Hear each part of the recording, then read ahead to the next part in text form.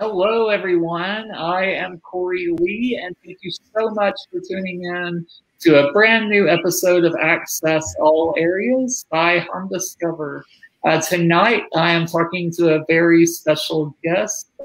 I'm going to be talking with Julie Jones of Have Wheelchair Will Travel. It's a phenomenal wheelchair accessible travel blog based in Australia but covers worldwide destinations. So I can't wait to introduce her and learn all about her family's amazing adventures. So let's get right to it. And hi, Julie. Thank you so much for joining me tonight. Thanks so much for having me. Really excited to be with you. Yeah, or this morning, I should say. You're in Australia, so it's a whole different day for you. It sure is. We're a day ahead of you. Yep. As I was saying, your blog is one of the first blogs that I even stumbled upon. Like once I started this blogging journey, it's been a huge inspiration for me, and I've loved following your adventures in Australia and worldwide. I know that you've been to the States, you've been across Asia and the Pacific, so we definitely have a lot to talk about tonight. But can you first start out by telling us just a bit about yourself and about your blog, Have Wheelchair Will Travel? Sure. Well, I enjoyed a career in the travel industry before my son was born, and actually even after he was born. And when he was born and over time, it was a period of time before we realized that he had cerebral palsy. It was sort of this feeling of, oh, we've just got to do therapy. And, you know, we were really involved in that kind of world for a long time. And then we really missed traveling, and we'd always imagined that we'd travel the world with our children, and we didn't want a wheelchair to hold us back and all the different things. So we started making tentative steps. We did a cruise, which seemed like an easy way of traveling as the first step, and we did lots of local travel. And then in 2011, we actually won a trip to Disneyland. And that was probably the most liberating feeling, because after that trip, we saw what that meant to the children, what it meant, how it bonded my son, Braden, with his sister, Amelia, how we all enjoyed the same things there. And the wheelchair, you know, required more planning and research, but it was all possible. And when we came back, I was telling friends about it, and being, you know, having a travel background, I'd really researched every tiny detail. So it was a very smooth trip for us. And so it just didn't seem like that was enough. So somebody said, why don't you start a blog? And so we started the blog and kept it quite impersonal, because I felt like people just wanted the travel information. They didn't care about the people, you know, behind the blog. But over time, we built a real community in Have Wheelchair Will Travel, and we really found that people wanted to know us. And part of knowing us was gaining their trust that the information we provided was going to help them. So now we have some of our readers contact us and say, you know, their sons who are perhaps a bit younger than Braden, or daughters, will say, oh, well, if, you know, he can do it, we can do it. And, you know, we know that it gives not just the adults, but some of the kids confidence to travel as well. Yeah, so exactly. It's just kind of grown from there. Yeah, it's definitely grown a lot. I know you've embarked on even new ventures like a magazine, which we'll definitely delve into later on in this interview. But you mentioned that you were a travel agent before starting the blog and having children. So what were your travels like before having kids, and what adventures were you able to go on before having kids, and how, I guess, did that process change once you had a child with a disability? So before we had children, well, when I should start back at where I guess my love from travel came from. My mum and dad took me traveling to Europe for 6 months when I was 9 years of age. And that was at a time when people weren't really leaving their jobs and becoming nomadic travelers and things like that. So it was sort of, they were a bit ahead of their time in doing that. And that really cemented my love for travel, being, you know, all around Europe and Egypt and Scandinavia and all those countries, and always wanted to do the same with my kids. But then working in the travel industry, I was very privileged, because obviously we had access to very cheap airfares or free trips, which was fantastic. So my husband and I, you know, would fly to Europe for 3 weeks, and we'd grab a car and we'd just stop here, there and everywhere on a whim. And it was all very fast paced. So I think probably one of the advantages of having Braden in our life has forced us to slow down. I certainly appreciate everything so much more. I don't take travel as something, I don't take it for granted. I realise it is a privilege and it should be considered. I think probably after COVID, more people understand that travel really is a privilege. You know, if you've had something taken away from you or unsure about how you'll do it, which is how I felt when Braden was born, it really makes you just take in every moment of travel. So we definitely have slower travel. We research a lot more. We still try and have spontaneity in our travels, but we definitely find planning and research makes smoother travels. Yeah, for sure. I completely agree with that. That's probably the number one thing I always say is to do as much research as possible in advance, because then when you're actually at the destination, you can fully enjoy it instead of having to, like, you know, figure it all out while you're there as far as accessibility goes anyway. So it's definitely a process, but well worth it. And yes. to delve away from travel for a second, I would love to talk more about your son's disability. And when your son was diagnosed with cerebral palsy, what was that initially like for you and your husband? How did you eventually get to the point where you were accepting it and, you know, decided to show him as much of the world as possible? I mean, you guys look like rock star parents now. I mean, you're showing your kids the world. So how did you go from the initial diagnosis to, you know, showing him the world? Well, I guess we had a period where we weren't sure whether he had a disability or not. There was sort of a question mark of, you know, will physio just bring him up to, you know, age-appropriate milestones? When he was about 5 months of age, that's when we started to get that question mark. And then when he got the diagnosis, I think I'd been so tired of being in this, is there a problem, isn't there a problem? I just really wanted to get onto everything.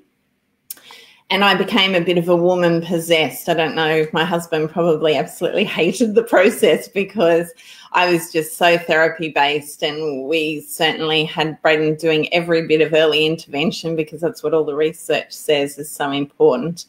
And then one day a therapist said to me, you know, it's actually okay to have a holiday, to take a break from therapy, because often kids learn to consolidate all the things they've been learning if they get a break from it.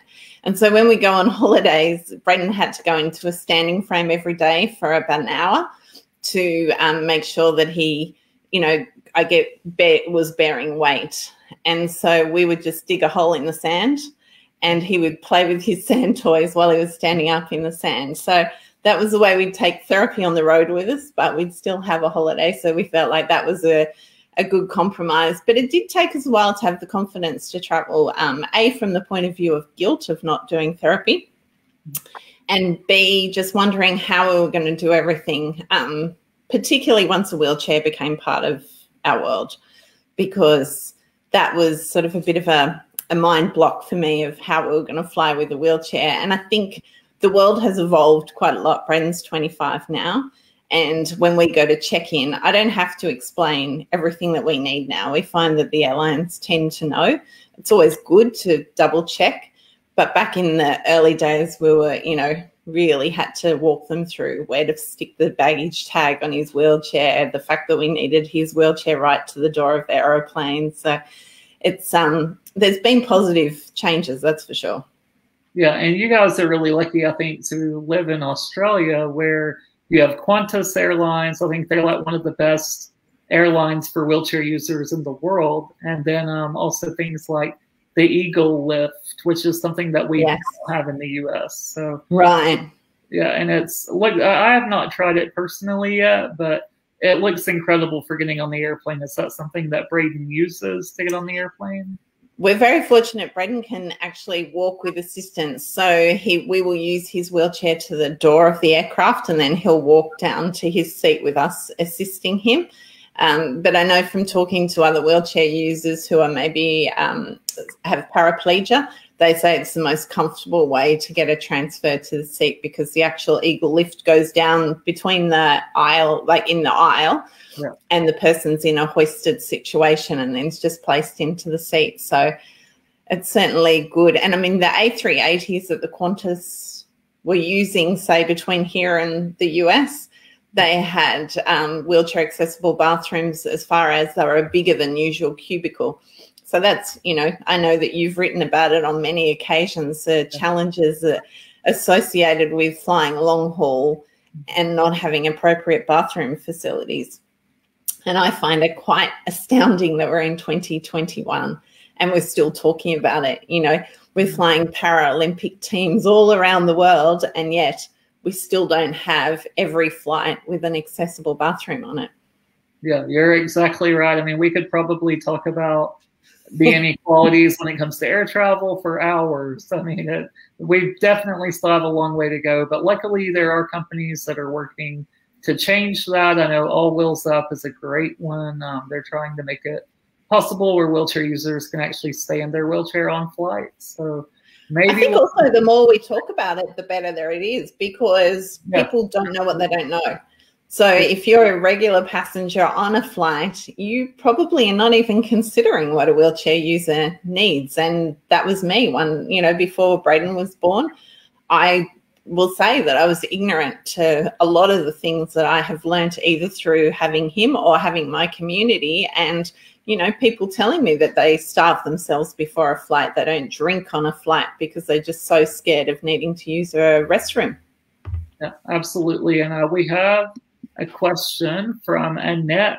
She says, I know you have flown to LA a couple of times. Any recommendations for long haul trips?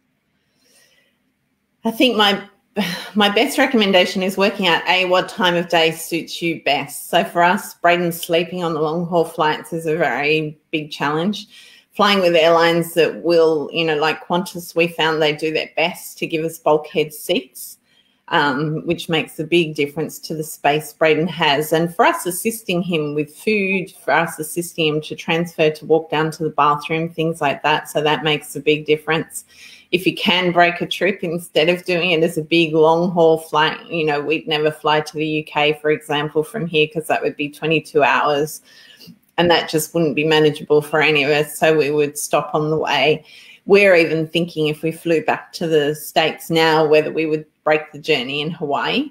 The only problem with that is that the larger aircrafts don't tend to do that route. So I think you have to work out what's best. I know a lot of people have challenges on flights with people who are incontinent and trying to change them in privacy and things like that.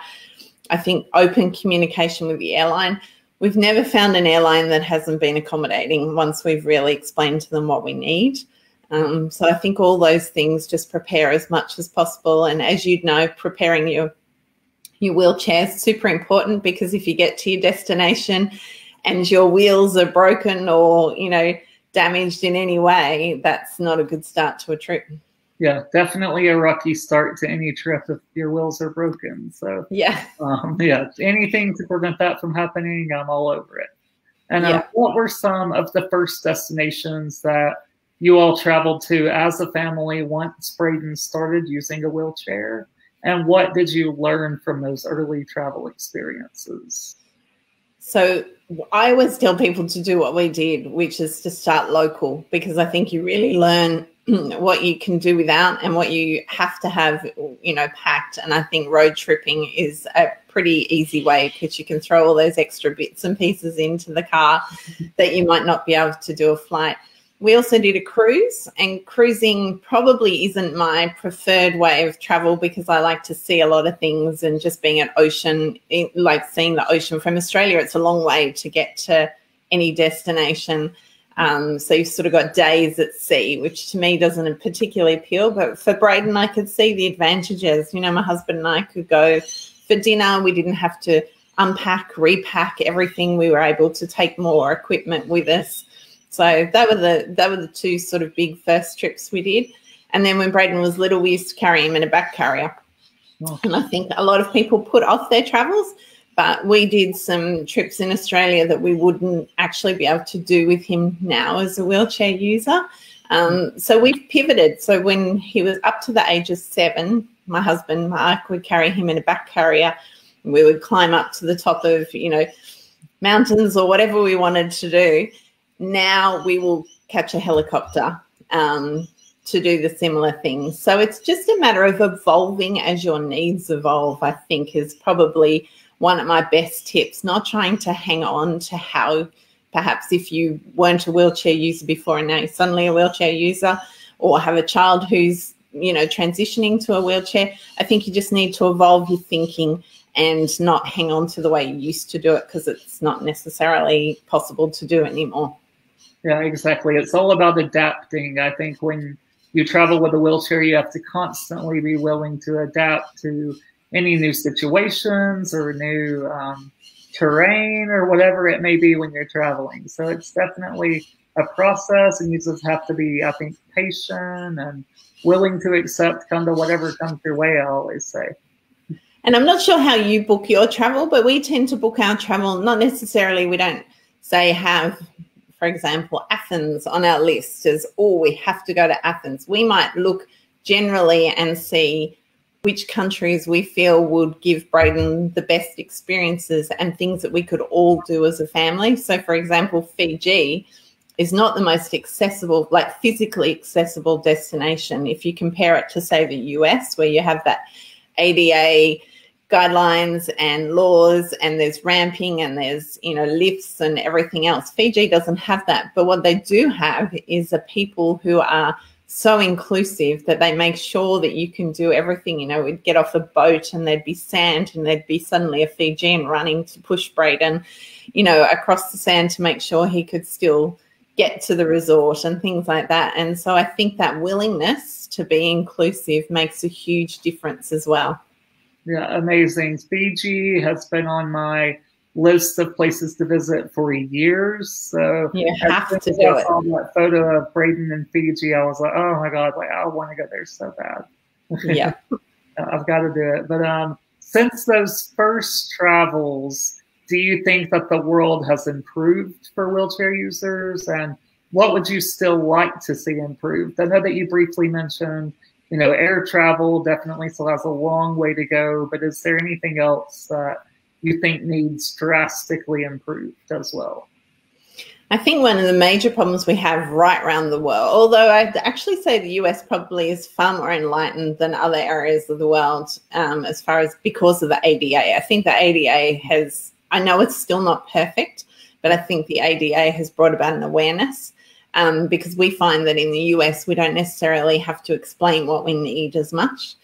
But I do a lot of, as a travel writer, I do a lot of hotel inspections in Australia and in other countries when I travel. And what I do find is people have very much a blanket idea of what a wheelchair user needs. And they don't understand that, like every other traveller, there is a variety of needs. So whether it's an individual traveling with a support worker, whether it's like us where we're helping our son, you know, there's just so many different needs, because I'm sure, you know, when you arrive with an aide or a support worker, you don't necessarily want an accessible double-bedded room with no room for a rollaway, for example. So, yeah, you know, we really need that education that people come in all kinds of combinations when they have a disability. It's not just one, you know, one thing, and it's not even just wheelchair users. You know, when I go to expos and talk to families who have kids on the autism spectrum, their needs are so different from our needs. But, you know, whatever you need when you travel, everyone looks forward to a holiday. We need to make sure it goes as well as possible. And I think understanding and a bit more education would go a long way. Yeah, completely agree. The word accessible, it means something different to every disabled person, I believe. So, I mean, the quicker we can get hotels and businesses to realize that there's not a one-term definition for the word accessible, I mean, and be more inclusive, then the better off we'll be for sure. I completely agree with you on that. And what are some of your family's favorite experiences that you've had while traveling? You've been to Disney, you've been to Fiji, you've been all over Australia. So if you could only choose a top like 2 or 3, what would your top few be? Well, I think Disneyland would have to be up there because that was our first experience. And I just remember the absolute high of coming back and having done it, and the photos of the kids just looking, you know, couldn't have looked happier. And the staff at Disneyland just really make it something very special. Franz Josef Glacier, the trip we did to the glacier was amazing. We did a helicopter flight to the glacier. And what made that very special is there's a company in New Zealand called Making Tracks, and they are working with businesses to make sure that they're inclusive by adapting equipment.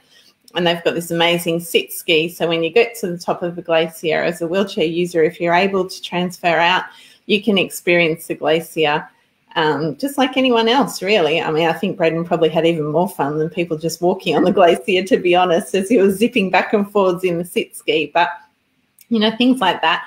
Fiji, I mean, that stands out just because I think Braden's nonverbal, and the Fijian people are just so warm and so welcoming that I think he just felt like he'd found his tribe.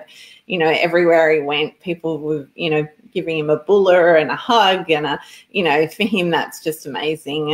And travel is, for Braden, such a great social outlet, because when you're nonverbal day to day, people are busy, they don't tend to take the time.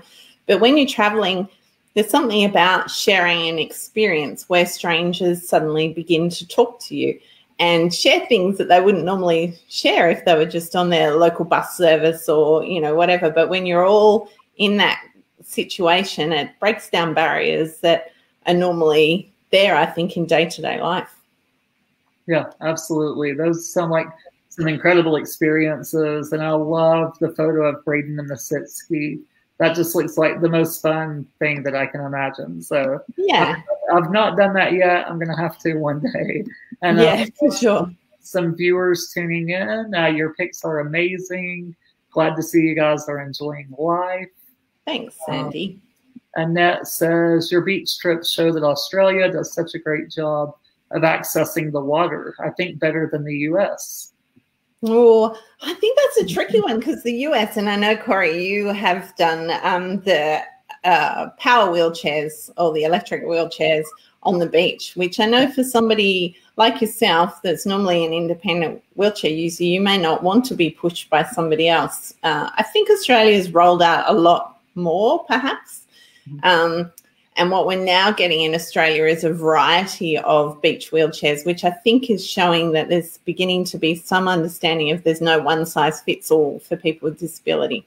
Right. So recently we went to a beach in Sydney and they had the power wheelchair. Then they had, I don't know whether you've got the photo of Braden on a beach in a more upright beach wheelchair, which is called a sand cruiser. And that's Braden's beach wheelchair, which is a sand cruiser. And then there's another beach wheelchair called a hippocamper, which is a little bit more reclined. So Braden actually sits very well, but for some people who don't sit so well, I think it's great to have something a little bit more reclined so they can still enjoy the beach. So I think we really need to get this, you know, again, it's the same message, I guess, educating the tourism industry and the world in general, that there is no one size fits all.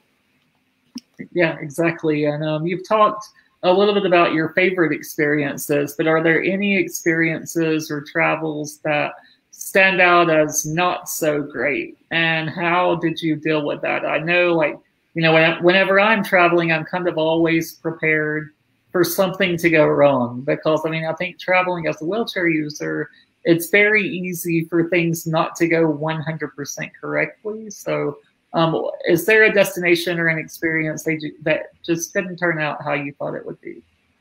Well, I always say to people, if you expect everything to go smoothly with travel in general, then you probably should stay at home, because I think even as a traveler without a disability, you know, flights run late and things like that. I think things like having Braden's own wheelchair not showing up at the door of the aircraft.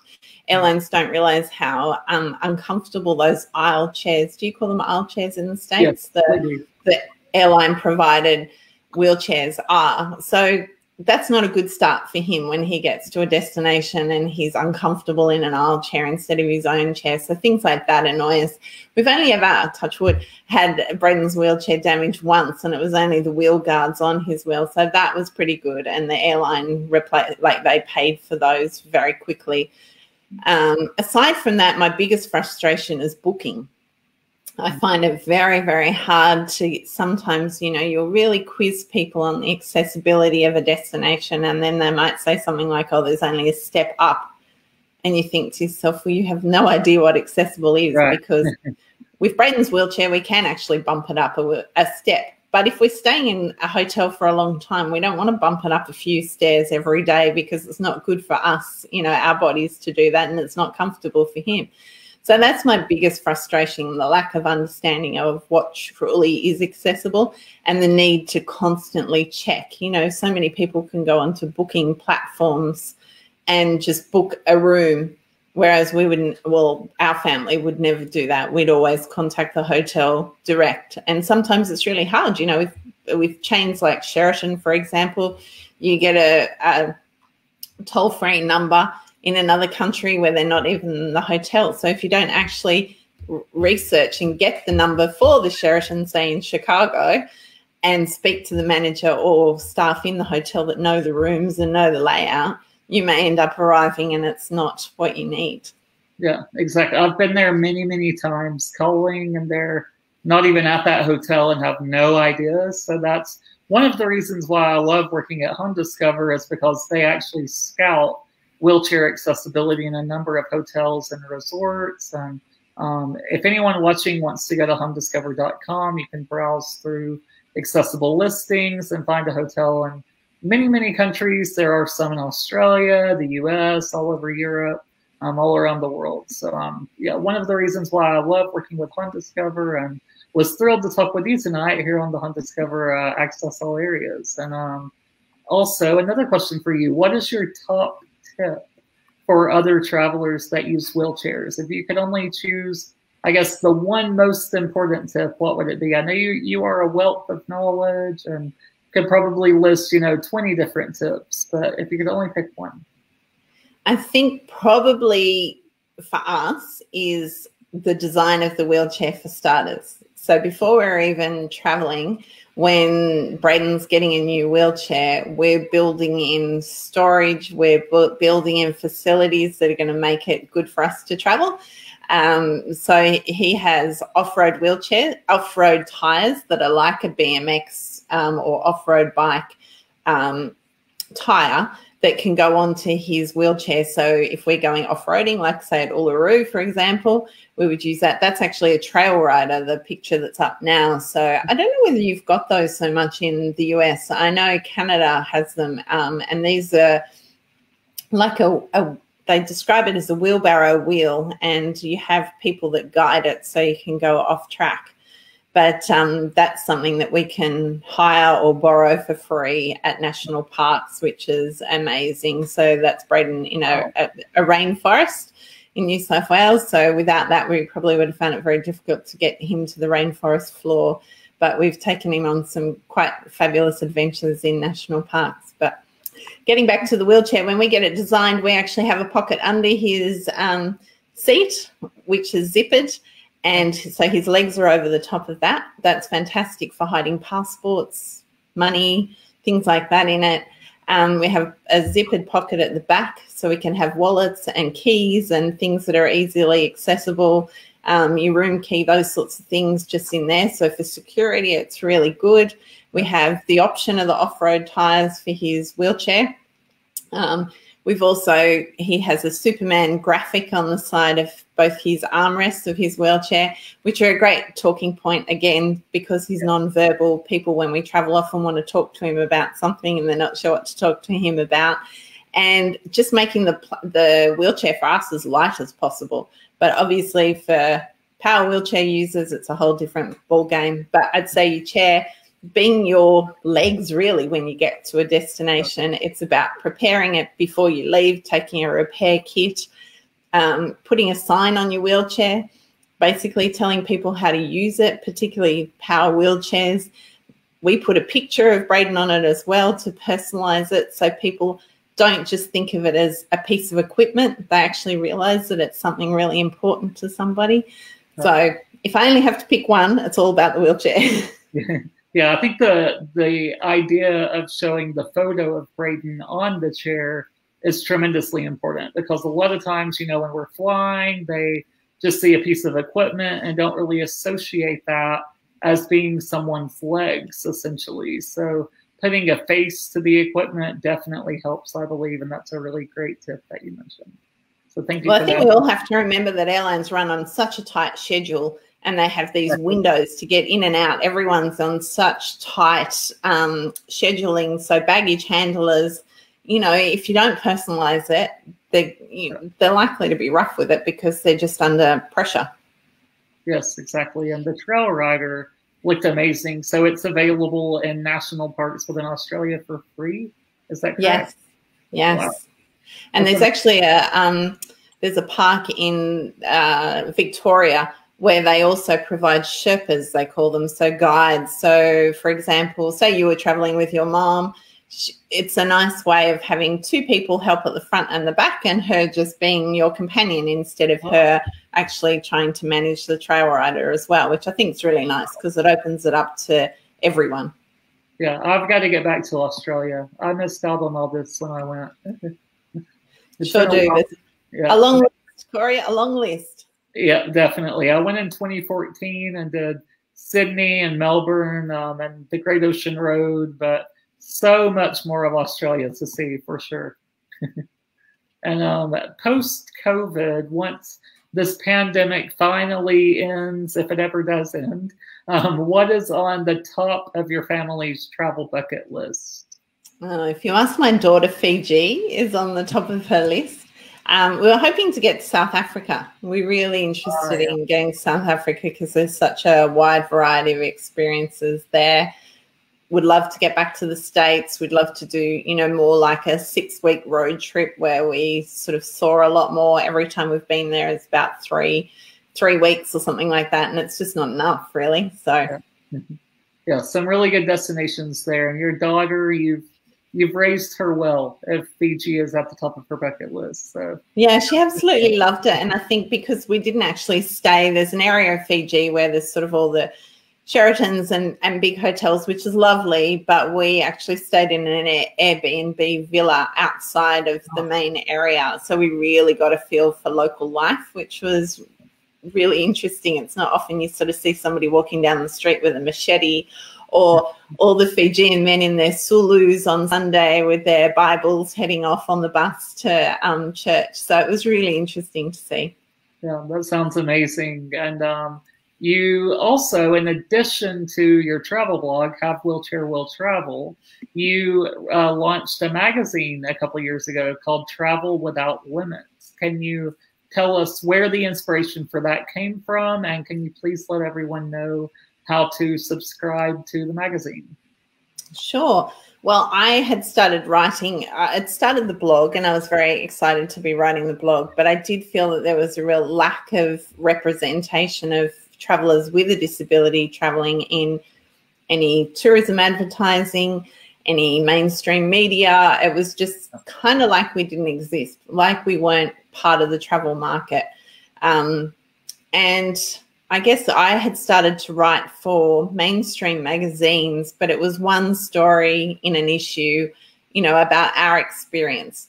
But our experience is, you know, very different to, for example, your experience of traveling as an adult who's independent, you know, to a degree,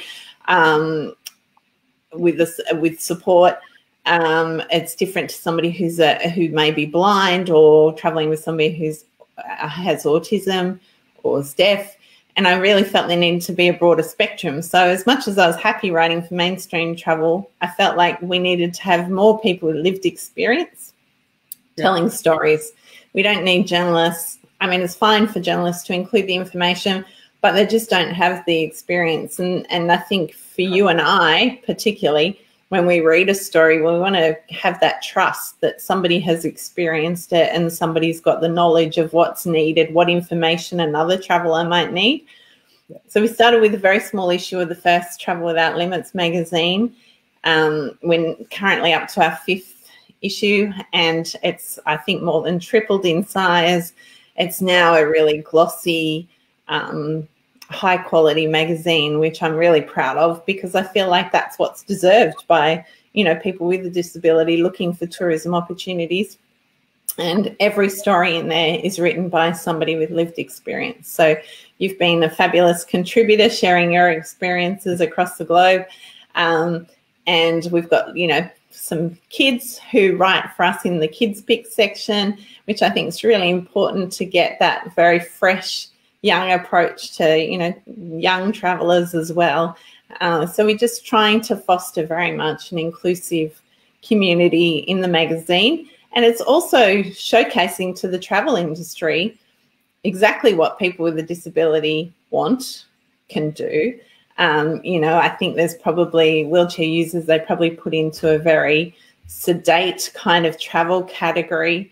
But, you know, when you see people whitewater rafting, when you see people going up Mount Kilimanjaro, you know, I think it will hopefully open up that conversation and bring about a bit of awareness as well. Yeah, and I will say your magazine, Travel Without Limits, is one of the most well-done magazines I've ever seen. I mean, the quality of the pages, it's very, very well done. It is a fabulous magazine. So anyone that is watching, definitely subscribe to it at travelwithoutlimits.com.au. And you guys do ship worldwide. That is correct. Yes, we do ship well. And just a little hint for people, there's somebody very special on the cover with his mom on the next issue. Yeah, just a little hint there, a little preview. Yeah. But, yeah, I'm very excited for that. And hopefully everyone will subscribe to be able to see that when it comes out soon. So thank you so much for talking with me tonight, Julie. Is there anything else that you would like to say? And can you please let people know where they can find you and connect with you and your family online? Sure. Well, I just say to people, get out there and give it a go. Do your research, do some planning, and use all the resources that are out there. You know, Cory's blog, my blog, we're all trying very hard to open up this world and to give people the confidence to travel. And, you know, it's so rewarding when you do it. I'm sure, you know, you would agree, Cory, that it's kind of one of the best things in life is coming back from a trip, and the friendships that you make and the experiences that you have are fantastic. Just go with a positive attitude, and remember, things do go wrong, but how you react to it, I think, determines the outcome at the end. So that's really important. But you can connect with us. We've got a really thriving Facebook community, very engaged and, I guess, willing to help and share. At Facebook, Have Wheelchair Will Travel. The blogs havewheelchairwilltravel.net. And obviously, we've got travelwithoutlimits.com.au. Yeah, excellent. Thank you so much, Julie. I definitely learned a lot, loved hearing your story, and I can't wait to finally meet up with you in person, hopefully very soon. You'll have to come back out here, Cory. Yeah, I would love to, hopefully soon. Thank you so much. Have a great night. Really appreciate it. Thank you. And thank you all so much for watching. I really appreciate you tuning in to this episode of Access All Areas. And we will be back in a few weeks with a new guest, and I look forward to you joining us then to hearing their story as well. So thank you all so much, and have a great week. See you later. Bye.